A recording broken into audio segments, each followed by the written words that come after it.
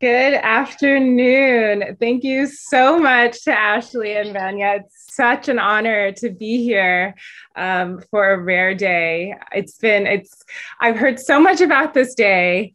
You guys are the talk of the town, and it's truly an honor to be here moderating this amazing panel. I'm so excited to get started, but to introduce myself again, my name is Nana Meriwether, and yes, as Ashley and Vanya alluded to, I have lived many lives and I continue to do so. You know, the title of this panel is Working In-House or On Your Own, and I currently do both. I work in blockchain, and as Ashley said, I started a low alcoholic wine company. So I'm pleased to be here to share this space and to hear from both of our panelists, Justine and Alyssa. Thank you both for being here. We can just dive right into the questions here. The first being, can you guys tell us a little bit about your career journeys? What is your day-to-day role right now? What do your days look like? We want to know. Alyssa, do you want to start?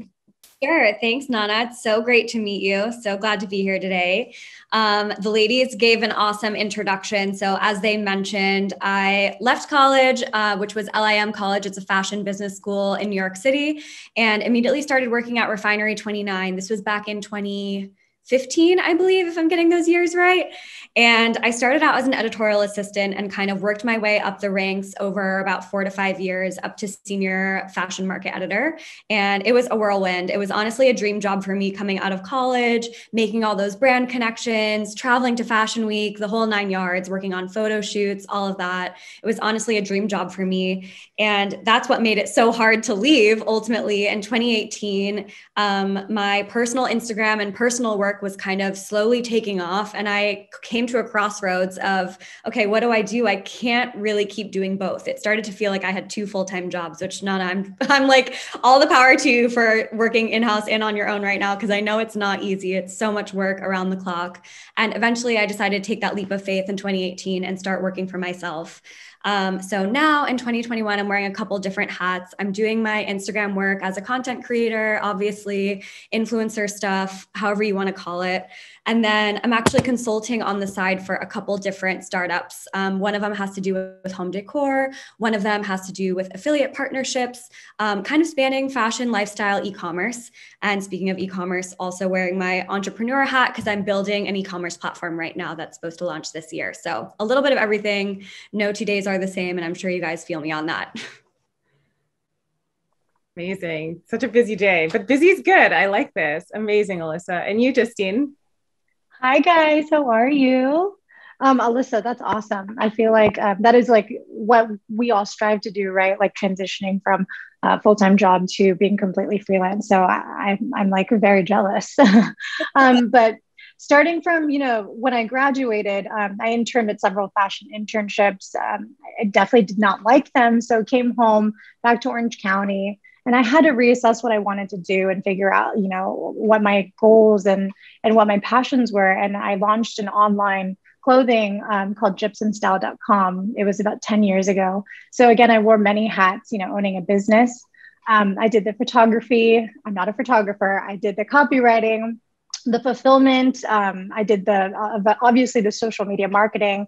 And what I really loved about owning that business, what I learned about that is influencers, content creation, campaign creation. And I took that with me to my next, my next opportunity, which is Revolve. So I was at Revolve for 4.5 years, craziest, best years of my life. And there I built the influencer department. I helped build the influencer department. And then I also helped build the social and content team. The last year that I was there, I was leading the video content team. So Instagram stories, TikTok, and also YouTube. Unfortunately, as a lot of people were, I was furloughed in March. But, the silver lining to that was I had the opportunity to kind of pick what I wanted to do next, right? Without having to feel obligated to do anything. I was put in this position where I can choose a crossroads right now and pick whatever I wanted to do. So I had to really lean into, and I wanted to further my skill set in storytelling. I loved content. and not so much like product pushing, right? And I really wanted to pursue like a growth in my career, like what is next after fashion for me. So I had the amazing opportunity to work with Shay Mitchell full time. So currently, right now, I manage all of her content production and I advise on social across all of her channels. And I work very closely with her businesses based in Onda. Amazing. I love it. And there's so much fashion going on here. I used to work at Bazaar as well. And, you know, unlike our parents who had maybe one career all their lives and did the same thing from college till retirement, I think we have this amazing opportunity to switch through different lives and they all inform each other. Like they seem really random. Like I was an intern in fashion at Harper's Bazaar, but that experience, you know, informs everything else you do for the rest of your life. So you pick up little things and yeah, I just love like, all our random experiences. And on to the next question. Thank God for social media. Yes, definitely. You've both worked in-house at major companies and platforms at the forefront of fashion and media. What did those roles teach you that you could take anywhere? So much. Oh my gosh. Refinery 29 was an amazing place to work, especially at the time. It was such a period of growth for the company. And I think a couple main things that keep coming up to this day are the importance of branding. I think Refinery 29 from day one was so clearly branded. It's almost like you could see a photo or something from their design that like, and know that it was Refinery before you knew that it was Refinery. Like the branding was just so strong. And that's something I've really taken into my own personal brand and also to the brands that I consult for. Also just the importance of marketing and marketing analytics. Refinery really looks at the numbers as far as their content goes and really breaks down what's working, what's not. Okay, let's pivot, that kind of thing. And I think that's why they saw so much success, especially at the time that I was working there. And I didn't realize that behind this kind of guise of fashion and beauty and photo shoots and awesome, like sparkly things, there's like so much numbers and analyzing that goes on behind the scenes. So I kind of also try to carry that into my own work across the board. Yeah, me too. I mean, I feel like there's no such world, I think, now with social media as just content creation and no data. I think like they go very much hand in hand. But for me, it taught me working at a fashion company that's, you know, driven strictly by social media. I learned two important sides of the business, and that's the business side of things, and then also the creator side of things. Because I work directly with influencers and helping bridge that gap between content creators and, you know, the business and what their needs are. So I would say from the business side, I knew what they needed, so I really understood how to translate that to these influencers and get the most out of the relationship. And then, you know, it really taught me, as everyone knows, Revolve is like a major like pioneer in content creation or like influencer marketing. So I was at the forefront of that. And I would say it was boot camp. Like if you hire anyone from Revolve, I felt the same. Yeah. If you hire anyone from, you know, one of these companies, you know that they're going to have, you know, they work really great under pressure and they, you know, and they have a hard work ethic. And the sky's the limit because they have, you know, big goals and big dreams. So, you know, these people that have, you know, worked on the team can also do so. But on the personal digital side, you know, for me, I learned how to create marketing through any sort of lens, whether that be like alcohol or fashion, fitness, beauty, because, you know, we had to do it to fulfill all of our partnerships and with these different categories of influencers. And so I really believe that prepared me for my job with Shay, and it really groomed me as a digital creator. Yeah, Justine, I was going to say that too. The work ethic is just, it doesn't compare, like being in that environment and such like an ambitious, huge companies like we both worked for. Like now that I make my own schedule, I even find myself feeling guilty, like when I'm not, right. You know, because we're so programmed to be like, okay, slack, like, you know, like what's happening. And so I have to like take a deep breath sometimes and be like, no, you're good. You have the day You're off. good. You worked for this. Yeah. Absolutely. And you can tell you guys are the best of the best because as you alluded, there's the business and the numbers and the analytics and the data, and then there's the creative, and the best of the best make it look seamless. You know, there's so much hard work that goes into it, but the beautiful creative that comes out, you guys know what you're doing. And that's why you're here today. Thank you. Let's see, on to the next question. And we will be taking questions from the audience. So if you have any, put them in the chat. But the next question is, what are the pros and cons of working in-house? What are the pros and cons of working on your own? I mean, I don't want to preach to the choir because we all know, like, you know, working in-house, you get the benefits, you get security, you get structure, you have a team, you have resources, more opportunities. But of course you have your limited creative freedom. You know, it's slower to get ahead. It's slower to be seen, or it's harder to be seen. But with freelance, you get full control of your schedule. You get to pick your rate. Of course, there's the downside with the lack of security. There's a lot more overhead. You know, you have to be a business. You have to pay those extra taxes. There's liabilities, and you have to pay for your own benefits. But I feel like, because right now I do both. So my biggest takeaway for me that I've found that's worked for me is if you are capable of building up multiple revenue streams, right? So you have your active revenue stream, and then you have your passive, what I like to call my passion income. And that I believe that will bring you the wealth that you want to, you know, to get that house or to have that company eventually. So if you have a skill set that you can offer to create another stream of revenue, I think you should absolutely do it. And for me, if I do these things on my own, on my free time anyway, so that means on the weekends after work, I find myself creating, producing, helping friends with their businesses. If you can do that and create a separate stream of revenue, you're going to be good. So it's like chill or work. Yeah, I choose to work.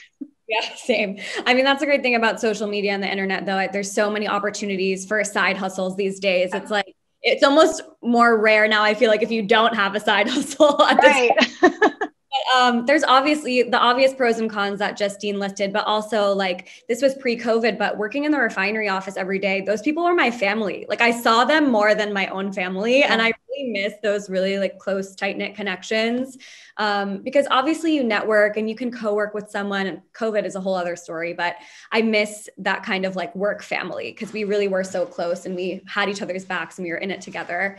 But now I can work from anywhere, and maybe a lot of companies are adopting, you know, remote work from now on, which I think is great. Because that's one of the main benefits of being freelance, I think, is just the ability to work from anywhere and on your own schedule. Yeah, absolutely. Yeah. Yes. And amen to side hustles. I mean, I don't think in human history has there ever been a time where media has been so democratized. So it's an amazing opportunity to, I don't know what your motivation is, if you want to make more money or you're just a creative person who wants to express, like, take advantage of this time. We are all so lucky to have platforms to speak to and speak on. Let's go on to the next question. How do you collaborate and or work with teams now? Especially Alyssa, you talked about how you miss your work family, but how do you work with teams now, both of you? Both mentioned, like, now it's like, okay, I'm the photographer, I'm the stylist, I'm the producer, I'm sometimes the agent. Now, thankfully, have a manager. It's like you're everything. So I really miss those days of teamwork, and I love working with other people. But I think I am really lucky to have sort of a network of photographers that I use on a regular basis, and we're all close friends now. And then my roommate, poor thing, has to take my photo half the time. I'm like so thankful for her, and just anyone in my corner who's helped out here or there or at any point in the process. And obviously now I have a manager dealing like with all of the partnerships and that kind of stuff. So we're on the phone every day. So even though it's, you know, COVID times and we're not seeing as many people not working in teams quite the same way, I still really value the people that are kind of in my circle helping me out. And I look forward to hopefully more set days and shoots and more teamwork in the near future, hopefully. Yes, I totally agree. I guess I'm lucky because I get to make my husband take my pictures. He does it for a living, so I feel very grateful. So I consider him a partner. But I think transitioning from a bigger team. I work on a much smaller team now with Shay. I think building communication infrastructure is the biggest thing for me. It's the most important, especially, transitioning into a team that you've never really like worked with in person with remote working. So the first thing I did was immediately set up Slack just to build some boundaries. But I definitely think that communication infrastructure is important. Absolutely. Use all the tools you can, for sure. And on to the next question, which I'll preface with, I used to work at Harper's Bazaar. As I said, I was right hand to the editor-in-chief of the magazine. So my life was a bit like Devil Wears Prada. A lot of challenging parts, but some of the best things about it was things ahead of time before they were out. I found that so fun. But how do you guys stay inspired and ahead of trends, especially digital trends? That's a great question. I mean, I think all of us wish we had that crystal ball, but we can just do the best with what we're given. For me, it's a couple different things. Personally, I'm not as concerned with trends. I just want to do what feels authentic to me. But for my clients, for example, one of my clients is a fashion brand based in New York, and I do some actual design consulting for them where each season I create sort of a trend deck of what's coming, what I think is cool, what I think is going to be relevant 6 months from now for the collection whatever collection they're designing. And that's when I really have to put my like fashion school hat back on and kind of be a trend forecaster. And I think both personally and for my clients, it's about following people on Instagram and on social in the community who I think are really on the cutting edge, whether that's of styling or of discovering new brands, wearing cool things, that kind of thing, and just keeping my pulse on the creatives in the community and even younger creatives in the community. Because I think Gen X, I don't know, the younger people are really like leading the charge right now. I'm like on TikTok trying to figure out what the hell, sorry, my language is going on. So looking to the younger generation, trying to keep up, because now all of a sudden I'm the old fart, I guess. I feel the same way about these new things that are coming up, this new lingo. I'm like, when did I miss this? Like, what does that mean? Can someone explain this to me? So I feel you. And you're very young, Alyssa. So. I know, and somehow not anymore. But again, like I loved what you said. Like, it's not really important for you to stay on trends because it's like about being authentic. But I do understand from a brand perspective, like how do you stay on top of it? For me, creating content now that it's more like entertaining or funny that resonates, that's relatable. With Shay, since that's my main focus now, is I'm just so blown away by the creativity of people still. And I'm finding this out on platforms like TikTok. It's like we never were exposed like that on Instagram. So it's just so refreshing to see that this kind of content is resonating. I mean, like this relatable content is coming out from COVID, that it's like, we don't want to see this perfectly polished idea or content. We just want to see like all of the flaws in humanity, right? Like, if your boyfriend is a mess, like we can relate to that and we can make fun of it, and like that reaches people.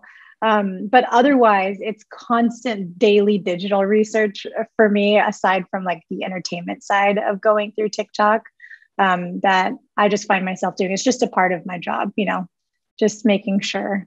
I actually have a tip. I'm not sure if you guys do this, but I have a creeper account. It's called Coco's Watching You. But I only add brands on there so that my entire feed is just full of brands that I want to follow. And then also I just watch their stories. So I just go down a marketing hole to see what everyone's doing. So that's been really helpful. Oh, that's such an amazing tip. I'm going to do that right after this. Yeah. Thank you. And with all of this said, actually, we're going now into audience questions. And if you have any more, keep putting them in the chat and hopefully we'll get to them. Joanne asked, how do you not burn out while creating content for your job and personal brand? I remember from my launch day, I had my day job and my side hustle, and it was the biggest day of my side hustle, launching my wine company. And there's a picture of me. I had woken up at 4 a.m. and I was still working at 9 p.m. And my friend took a picture of me just laying on the floor by the time it was done. So how do you guys deal with burnout? I experienced major burnout at my last job, and it's hard. Like you really have to lean into your resources, and like that for me, that's my friends and my close friends and my husband. And I'm like, I feel a little brain dead right now. Can you just take a second look at this and tell me what do you think about it? So I think having the help. And it's not, you shouldn't feel bad about asking for help. Like sometimes you can't be 100 all the time. So that's how I would deal with it. So true. Yeah, I'm not the person to ask about this because my lines between work and play and relaxation get so blurred. I don't even know what I'm doing half the time. And it's hard because, when I'm on vacation, I'm like, oh, this is an amazing content opportunity. I need to create content. And so I have to deliberately decide, if I'm going on a trip ahead of time, I have to plan ahead, plan content, or tell the brands that I'm working with that I'm taking some time off, like really plan ahead and commit not to working while playing. And it's hard to draw that line sometimes, but I think also finding your outlet, whatever that is, for me, it's surfing. I took up surfing during the quarantine and I just go out to the ocean. I have no technology, no phone, no laptop. It's just me and the water and often my partner or a friend of mine. And it's just to be in nature away from everything has been so therapeutic. So whatever that is for you, whether it's a hike or a walk or yoga, whatever it is, hang on to that because it's vital. I love that. Yeah. So yeah, that's so good. Seek nature. Yes. Let all your stress. Yeah, back to audience questions. These are all so amazing, by the way. So keep the questions coming. Nahai, sorry if I pronounced your name wrong, but this question is for Justine from Nahai. Shay is so present on all channels from Instagram to TikTok to YouTube. As her lead digital strategist, how do you prioritize when and how often you share on each channel, especially since the viewers' behaviors vary between each platform? It's a lot of work. We have a very small team. The thing that I really learned and love about Shay is that she is one of the hardest working people that I've ever met. And when I first started with her, she really taught me how to, designate content days and just stack content, like to really okay, how many TikToks can we get while we are shooting this IGTV? So it's like we capture as much content as possible. We maximize a day because we don't want to work all day, every day. So that's what she's really taught me as far as being effective and efficient during content days. Now, how often we should be activating on each account. And yes, it's important for us to be active on every account because, she's very heavy in social. I personally, if I were to consult, it would be asking my client, like, what social channels do you love? Where do you want to spend most of your time? And so we kind of start with that. She really loves TikTok. And she genuinely loves the platform. She doesn't just want to grow. So we really put a lot of, time into her TikTok. I do have growth strategists that I talk to at every single platform that we work with. So Instagram, TikTok, if you guys, work with a brand, you should definitely reach out to to YouTube or Google and ask them if you can have a point of contact, because they can give you these really important insights that we don't have access to. I know TikTok is extremely limited with their data, but every month I request a recap with all analytics and all data that I don't have access to. So with that said, we also think about how hard do we want to go, right? So YouTube, we found a really nice cadence. I think, of course, all of them, the strategy is to go as hard as possible, but I think it's not realistic. So we do what's fun and we focus on those areas. And that's how we figure that out, is data. Amazing. Thanks for giving us the insight, the BTS. She's an amazing presence online. Really well done. Thank you. She's great. Yeah. And on to our next audience question from Carlita. What's the best content creation app you've tried so far? And what's your favorite content? Oh, yeah, that's the question. Sorry, it was written wrong. What is your favorite content creation app? That is such a good question. I have to say, I really like my video editing app. I actually prefer to edit video like on my phone rather than on the computer. It's called Video Shop. And once you get the hang of it, you can clip everything together the way you want. You can add music, you can add text. They have really cute text options, speed, audio, voiceover, like you name it. You can do everything in this one app, Video Shop. I can't live without it for video stuff. I love it.